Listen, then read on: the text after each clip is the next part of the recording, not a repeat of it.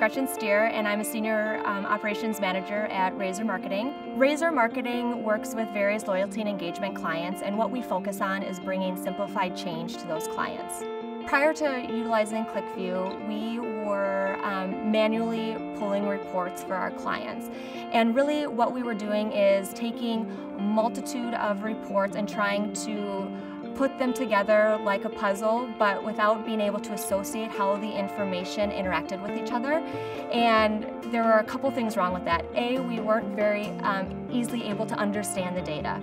And then second, to get to where we needed to go took a very long time because it's all manual.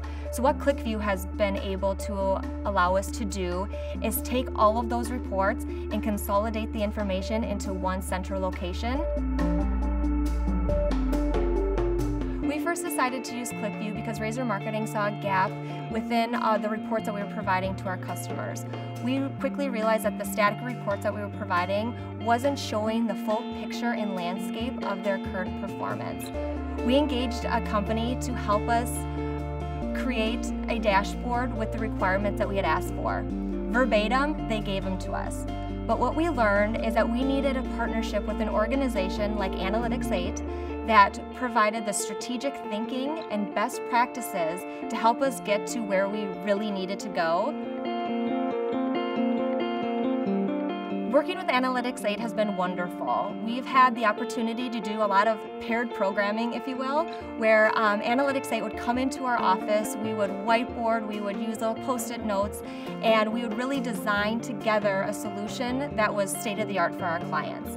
The main value add that Analytics8 brought to our partnership was their ability to come in and think outside the box and really teach us what we didn't know.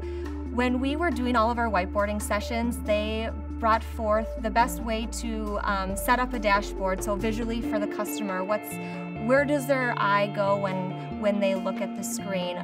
What are the different tabs, and in what order should the tabs within a dashboard be presented? So really they just educated us on best practice and really allowed us to bring the details of the analysis and the information to light in the best fashion.